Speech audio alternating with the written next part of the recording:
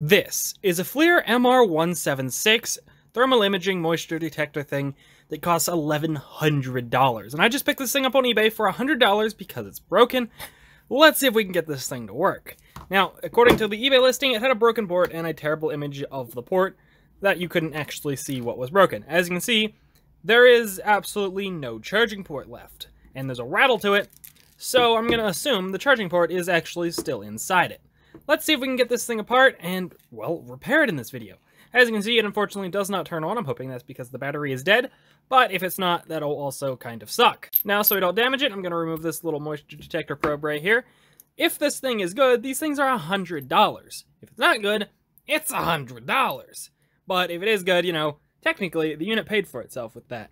Now, to disassemble it, here's where things get a little bit interesting. As you can see, there's no obvious ways to disassemble it except for these 4 little rubber plugs. I believe if we remove all 4 of those, there should be a screw under each of those, according to a YouTube video I saw of a previous model of this. Now, I managed to get one of the plugs out, though it did not survive. Personally, I'd describe these more of silicone than rubber. They're very, very mushy and very sticky.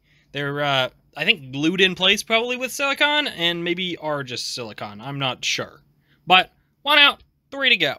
Okay, I'm not sure what the first plug's problem was, but the rest of them just pulled out extremely easily. So I don't know if this one was just somebody already pulled out and they re-glued it in, or I don't know what's going on. But those 3 came out without really any issues whatsoever, so I have no idea. Now with all 4 screws removed, this should separate.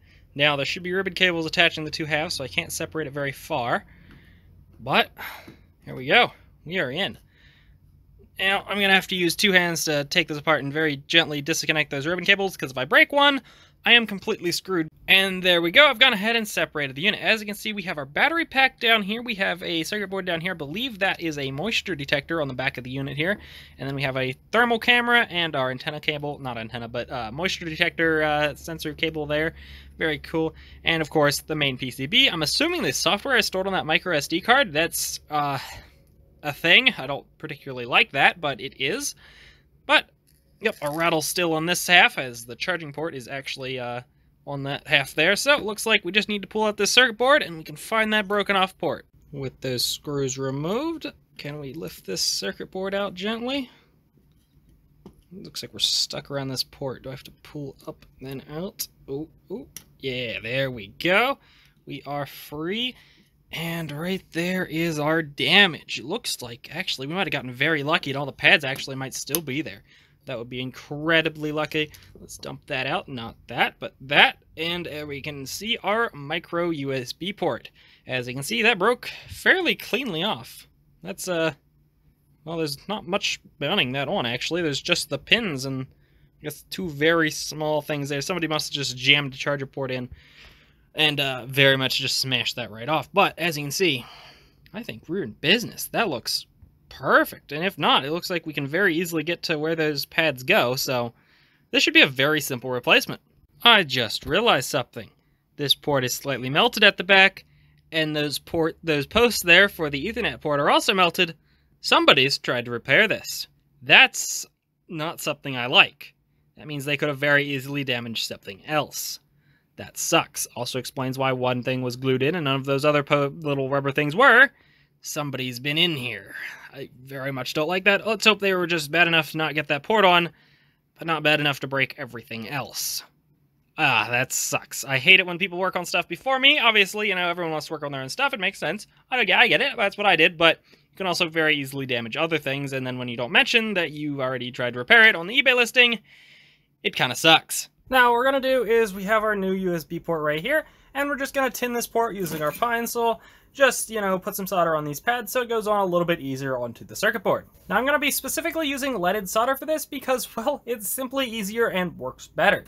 It is also stronger than most lead-free solder, so hopefully it won't break off in the future. Now, I've gone ahead and put the port in place, and what we're going to do is we're going to use some flux and the hot air gun to put our new port into place. Now, I'm going to use a fine tip on the pine saw, and I'm just going to touch up those pads because they didn't go very well. I believe they're attached, but I want to make sure. So, that's where this comes in. And there we go, the port is on. I checked all the pins are solid, so let's get this thing back in the, well, unit and see if it'll turn on. Holy shit, that lines up perfectly. I literally just used a random port that I had laying around.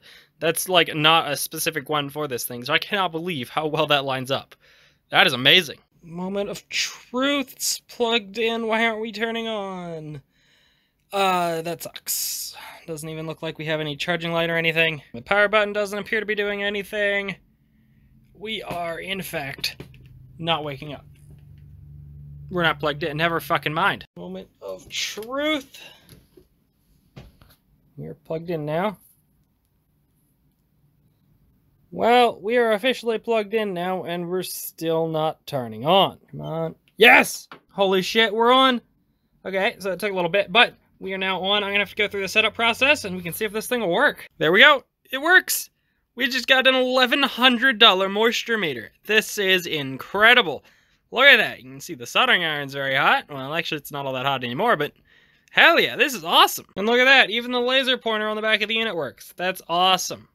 So we got what appears to be a fully functional moisture detector. As you can see here, the wireless moisture pad on the back is working. That's awesome. Now, the only issue is, I don't know what half this shit means. And with that, I'd say we managed to fix this thing. As you can see, the cold spot on my soda machine is the little spot you get your sodas out. Very cool.